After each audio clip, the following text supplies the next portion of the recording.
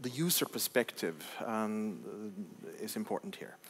How, as a user, is one going to efficiently analyze and share image data from the brain? And to kind of, the perspective we have been taking is a system-level perspective. And since brain systems are widely distributed, and since aging and brain disease affects all these systems at different levels in many regions, we have seen a need for looking brain-wide in analysis, that you look across the entire brain when you do your analysis in animal models and so on. And this brings on large collections of data that have to be managed somehow. This is also facilitated by emergence of new and exciting technologies that allow us to acquire image data more efficiently. Slide scanners, two-photon serial tomography instruments, high-resolution MRI, and so on. So we are looking at collection, or we are starting to amass large collections of data, and we need to organize them in an efficient way, and we need to analyze them in an efficient way. So, how to navigate in rodent brain image data? That's more or less what I'll try to look at. And of course, the starting point here is that without appropriate assignment of location to the data, we are virtually lost at sea. And indeed, the perspective we take is that the most profound qualities of interpreting data is location, location, and location. So location and navigation is very important. So I wanted to start with a very short story with one slide, summarizing what I will talk about and what the main point is, starting with the analog, the frequently used analog to brain atlasing, which is cartography.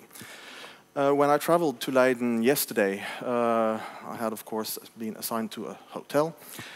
And since I studied in Leiden many, many years ago, 20 years ago, I considered myself an expert in the region. And I looked up the location of the hotel in an online atlas, very convenient, and found out that it is located between the central station and the academic hospital, which I know very well. So I thought, well, all is fine. Coming there last night, I found out, well, I couldn't relate to the nomenclature I was using. I was expecting a sign with hotel somewhere. I couldn't see it. Well, I had to reconsult my digital atlas, and I looked it up, and I couldn't really, well, I saw the name located there, so I had to switch from name to spatial coordinates and start to reorient myself. And looking closer, it turned out that we have the central station here, the marker was placed there, the hotel, turned out, was actually here. Again, illustrating the main points of what I wanted to convey to you, that correct annotation and assignment of location is extremely important.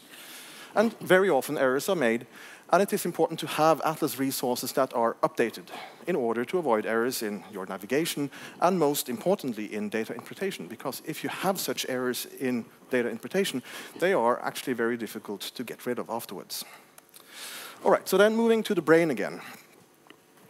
Many of the projects that we have the where in the brain question as a common marker, or common thing. And this also goes for example, people doing electrophysiological recordings from the brain. Here we see a dye labeled electrode tract somewhere in the brain. If you get a DAPI-stained image from the same section, you have some cytoarchitecture to navigate from, and then basically what you have to do is to look it up in an atlas.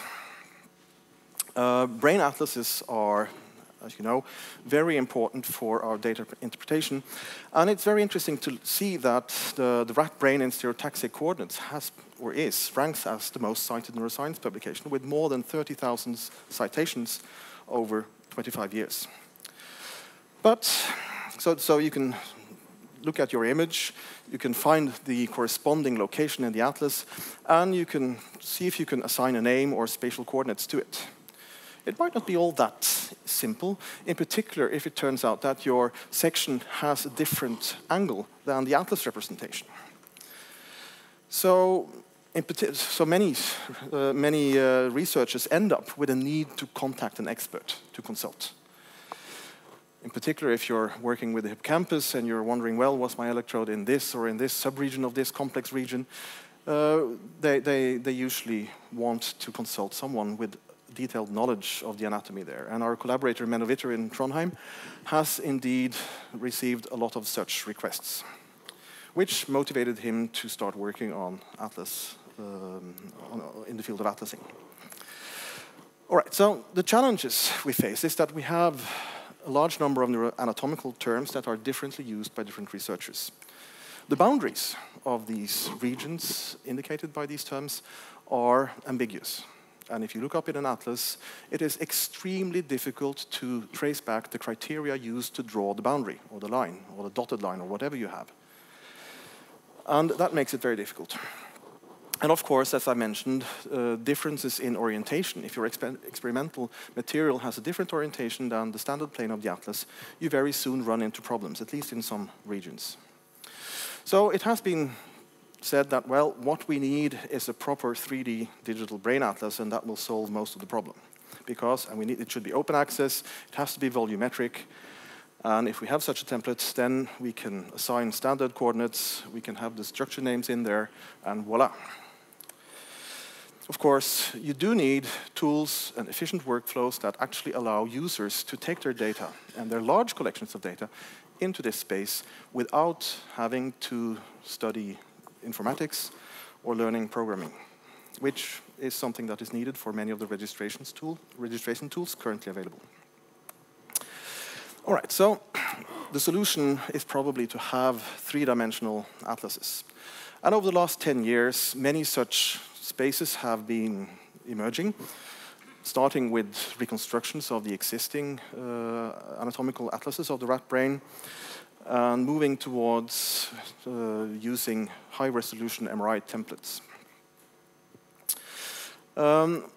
As you probably all know, one of the really powerful resources at the moment is the Allen Mouse Brain Atlas, which is based on a series of Nissl sections that have been reconstructed, and indeed, it is constructed as a three-dimensional volumetric atlas that can be sliced in different orientations, giving you access to all these segmentations in different planes.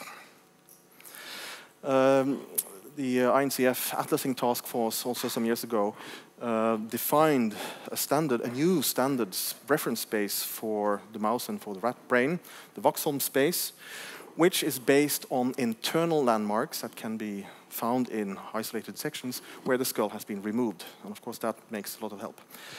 Interestingly, when you look at the available MRI Voxholm templates, it is actually also possible to identify skull landmarks in the MR images, which allows you to also have the stereotaxic coordinate system together with the Voxholm space coordinate system, and it is possible to translate.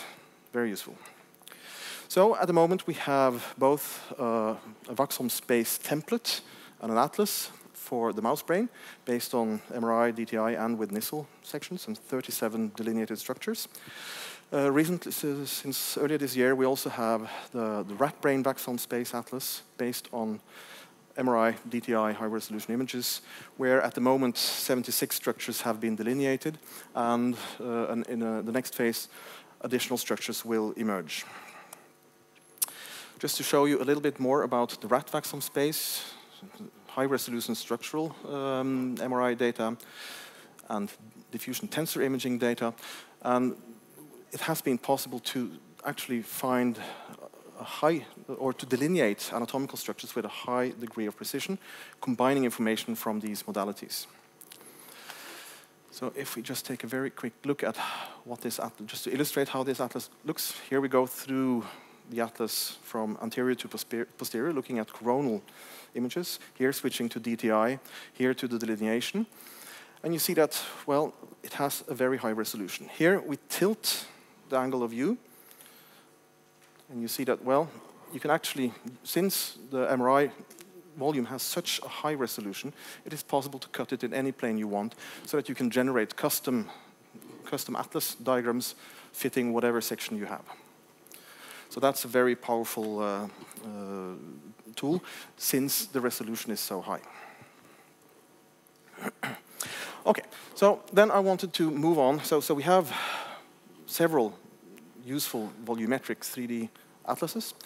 And then, how should one go from the collection of images one has to atlas space? There are many ways to do it, and I'll just quickly review some of the examples that, that we have used to give you some neuroscience use cases, because the method you choose depends on the tools you have, the needs you have, and some of the registration methods available at the moment require expertise. Okay, so what we have done in several of our projects recently is to say, well, we need to collect brain-wide section images, and these are important to share, to make the raw data available.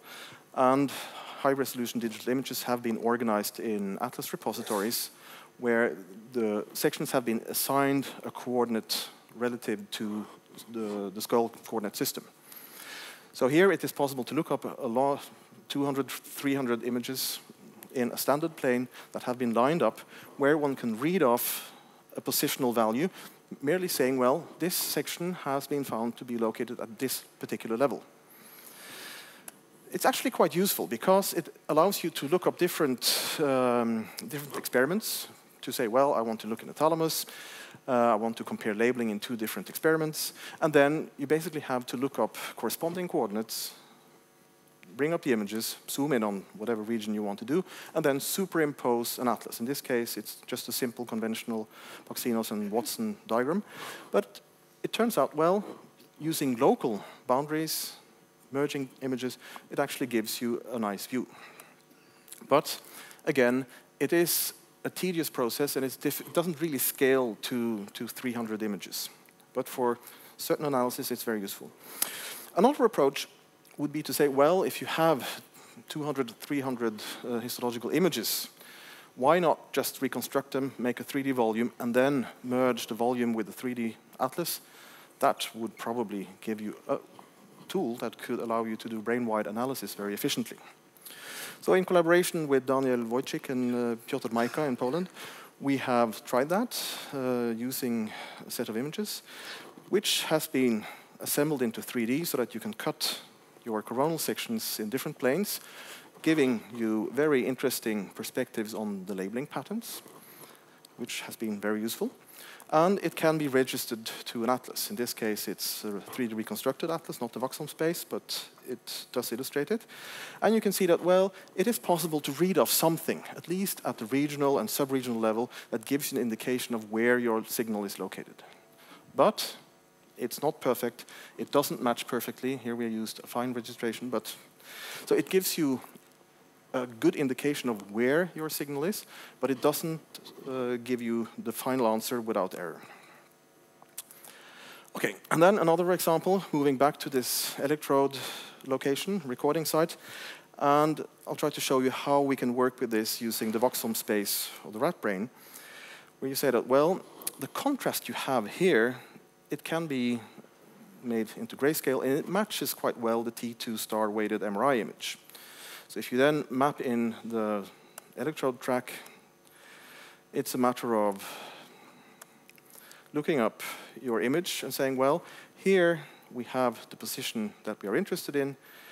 We can look up the voxel space atlas, find the corresponding level, and then start playing with rotation until we have found a position and angle of plane that matches. And then you can transfer your image by a fine registration, and if you then bring in the segmentation, you do get an answer of where this position is, and you see here how the angle of sectioning has been matched. Again, it gives a quite good result, but it requires manipulation, and at the moment there has not been a very efficient tool to do so.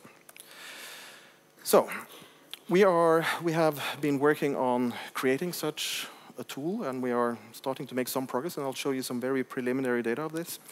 So, for registering a 2D section, and here we have a series of them, we pick one of them, it is possible to then take it into a tool where you have a reference template. In this case, it's the voxel space atlas of the rat.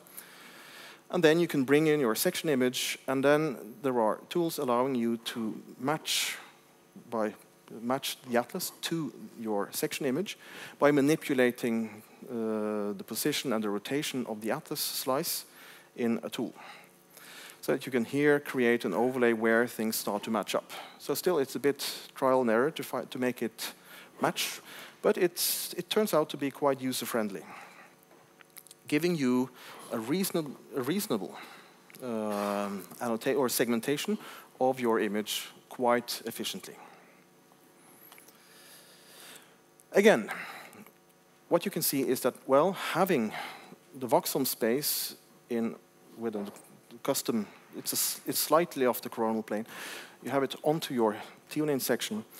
You might want to ask, well, I can see where the hippocampus is, but really, where is the boundary between CA2 and CA3, for example? So then you need to look up the criteria for defining these boundaries. In this case, we can look up in a tool called the Hippocampus Atlas, where sections from, or an atlas containing different stained sections through the hippocampus that have been annotated.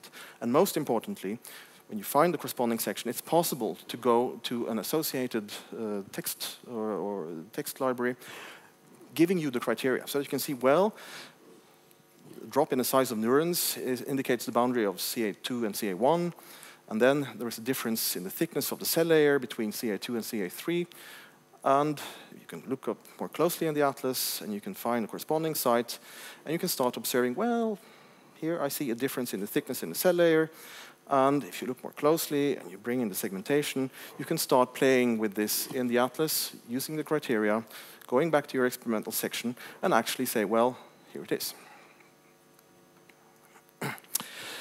So this is a way where you can say that the atlas and the registration of image to atlas gives you a first indication of where you are, but then you still need to look at the criteria for defining boundaries. So it's very important to have access to such criteria. Okay, and then moving back to the atlas, to the voxel space atlas, we have been, so first version is out there, and we have then continued to delineate in more detail the hippocampal region in collaboration with Menno Witter. And there, again, combining information from multiple MRI modalities, it turned out to be possible to identify most of the boundaries that have been identified in the histology. And most importantly, it is possible to give explicit criteria giving the boundaries, for example, for the CA2 region, which is detected as a thin zone of dark labeling, the cell layer, which is absent in CA2. Again, illustrating how the criteria for delineating are very important. So to conclude, we have now several volumetric 3D atlases templates that are available and that seem to be very useful. In order to allow or to facilitate population of such atlases, which I think would be my suggestion for what is the most powerful user case to exemplify here, requires that workflows and tools are developed that allow anyone to register their data. And then it is important to realize that regardless of the registration method you use, it is, as far as I've seen, never very perfect. So the accuracy in different regions need to be measured and somehow shared when you share your data. And the delineation criteria remain very, very important. And they should be coupled to the Atlas resource.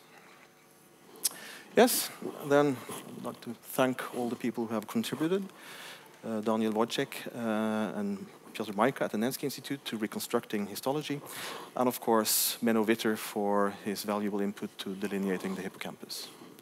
Yes, thank you.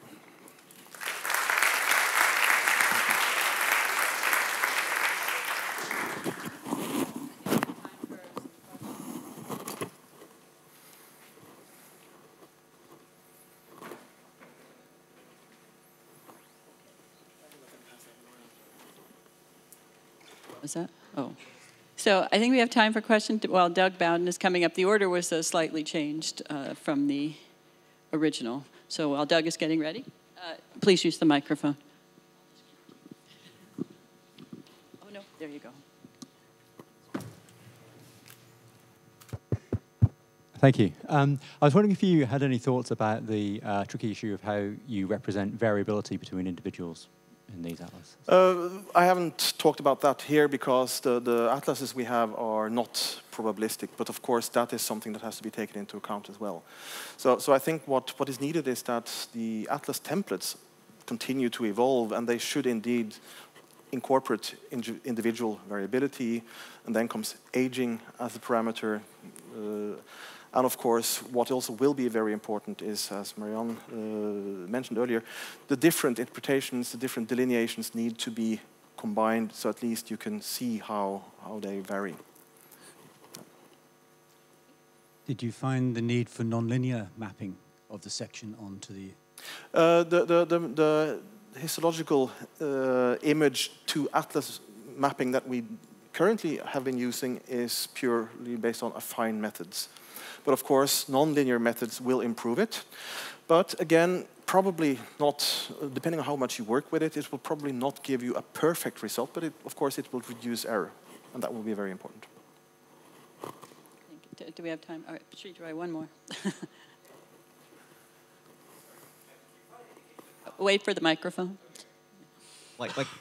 How many more years will you have to wait for any neuroanatomist or any scientist with a set of sections to be able to reference those sections to a template atlas? Are we there yet today? And if not today? Well, in terms of the tools that we have, we are having something that allows us at least to sit down and register sections online. And how long it will take until that can be made fully available, I wouldn't dare committing it to a given date, but it's moving along and it looks promising. So there is reason to be hopeful at least. But I can't give you a specific date, sorry.